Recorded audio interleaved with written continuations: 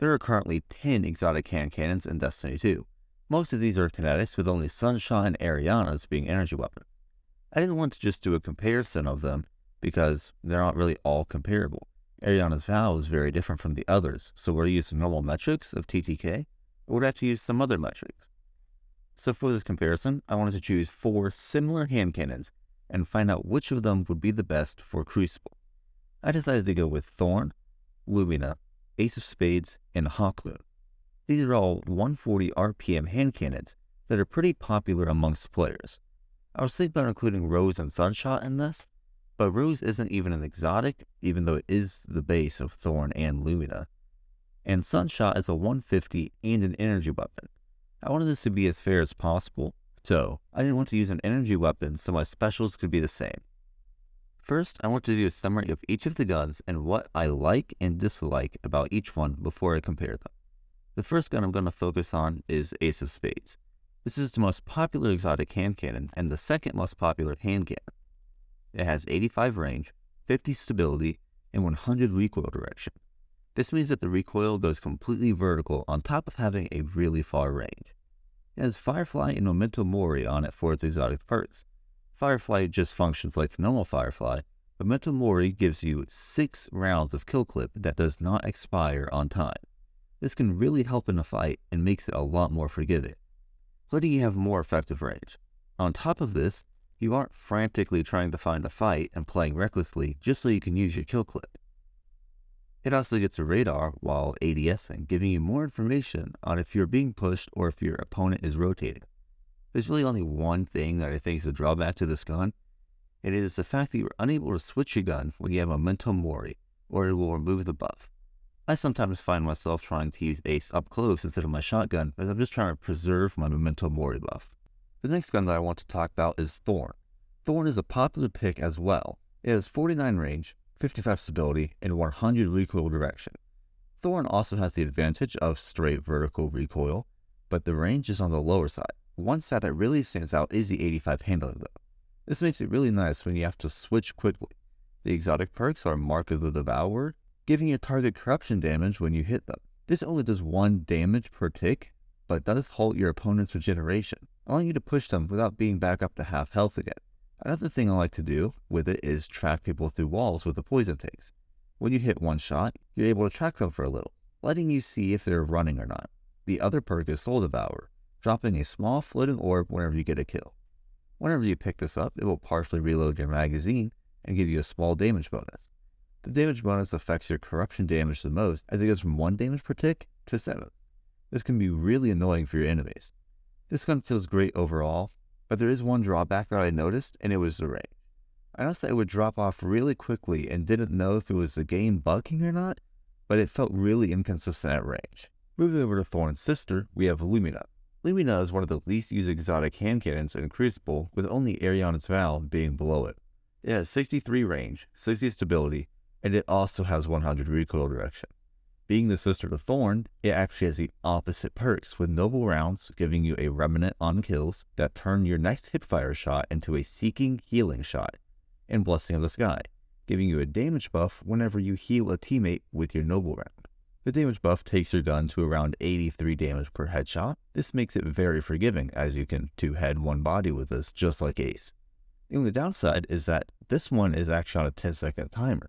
This gun feels very consistent, and the ability to buff you and your teammates at the same time is very good in competitive game modes, where you are relying on your team a lot more than in quick play. It also has pretty good range, and more effective range when you have Blessing of the Sky active. This gun feels consistent because of the stability. As if you didn't know, the hand cannon's bloom actually depends on the stability resetting quicker whenever you have a higher stability. The last hand cannon is Hawkmoon. It has random roll, so there's not a set amount of stats, but the one that I'm using has Fluted Barrel, Alloy Mag, Opening Shot, and Combat Grip.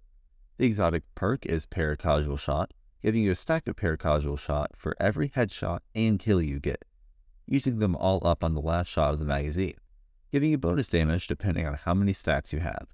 The main stat that stands out on Hawkmoon is the aim assist at 93, so you can pretty easily get to 100 aim assist if you just use some hand cannon targeting mods. With the Catalyst, Paracasual Shot also gives you a bonus to handling, reload speed, and range. So now that we have a basic understanding of the guns, let's compare them. The categories I will be comparing them in is their effective range, so their range and their consistency at range.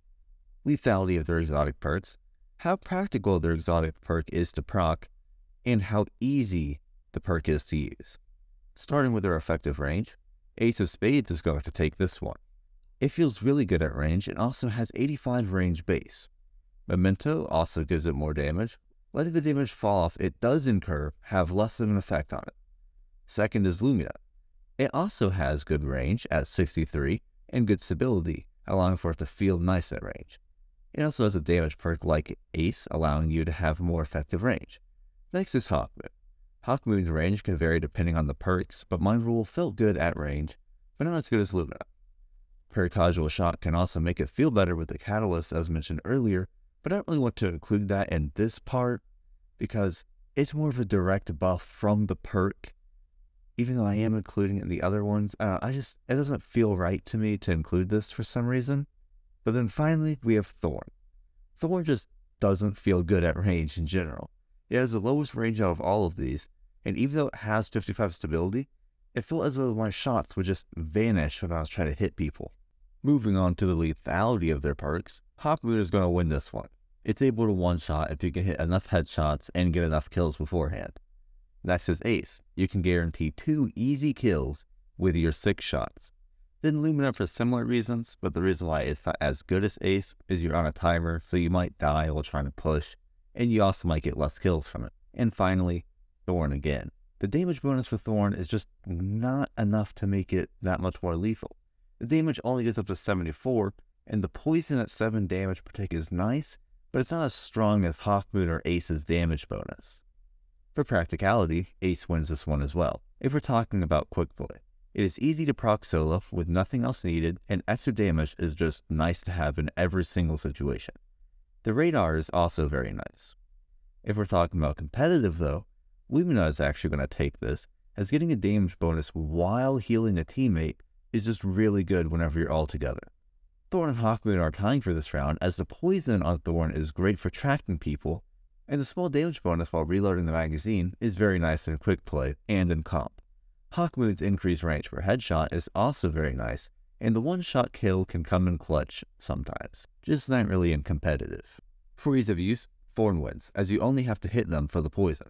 Every other gun here needs a headshot or a kill, but Thorn's main perk is just on hits.